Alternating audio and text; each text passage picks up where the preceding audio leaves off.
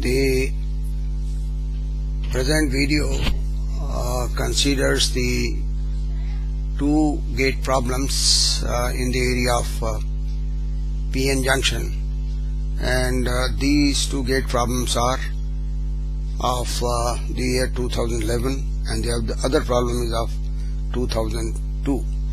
Since they are the related problems, they have been taken together here, and both these problems are based on the forward biased PN junction, and the dependence of forward voltage across the PN junction with temperature is to be evaluated.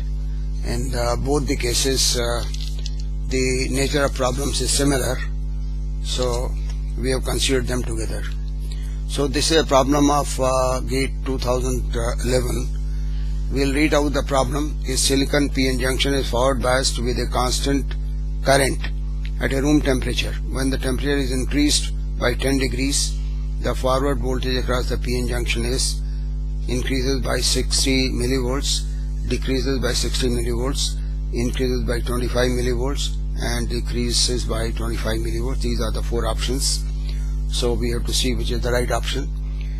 So for the case of a forward bias junction, the junction voltage is basically the barrier voltage, and this barrier voltage does not much depend upon the forward bias. It remains same for most of the forward bias values, but it depends upon the temperature.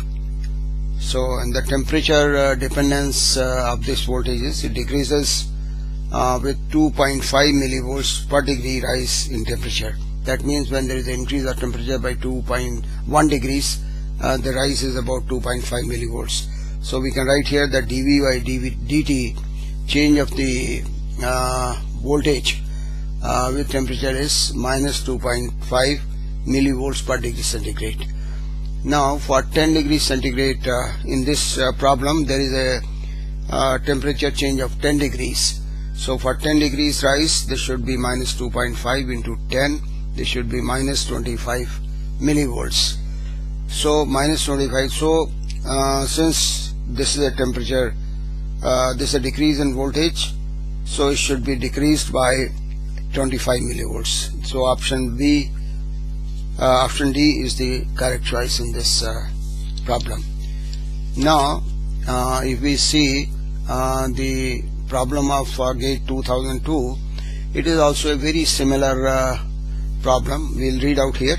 In the figure, the silicon diode is carrying a constant current of 1 milliamperes when the temperature of the diode is 20 degrees centigrade. Vd is found to be 700 millivolts, and if temperature rises to 40 degrees, Vd approximately becomes equal to that we have to find. There are four options. So we know initially it is given here that at 20 degrees the diode voltage is 0.7 volts, or we can say it's 700 millivolts, and temperature is increased from 20 to 40 degrees. That means increases by 20 degrees. So for 20 degrees we can find the decrease in voltage. So 20 into minus 2.5 millivolts per degree centigrade, so it will be minus 50 millivolts. But what we observed in these options is if I subtract from 700 millivolts the 50 millivolts, no option matches here. So as we have said that this voltage decrease could be taken as either as 2.5 millivolts or could be taken as 2 millivolts per degree centigrade rise in temperature. So here we'll take this voltage decrease as minus 2 millivolts per degree centigrade. So we get 20 into minus 2 millivolts per degree centigrade up to 40 millivolts, and it is 40 millivolts. We subtract this 40 millivolts from 700 millivolts, we get 660 millivolts. So here the option B is the correct choice. So we have taken here the 2 millivolts decrease per degree centigrade. So depending upon the problem, you can select either 2 or 2.5 millivolts, and both is the right voltage, since There is very marginal difference. Depending upon the problem, you can select any value here. Thank you.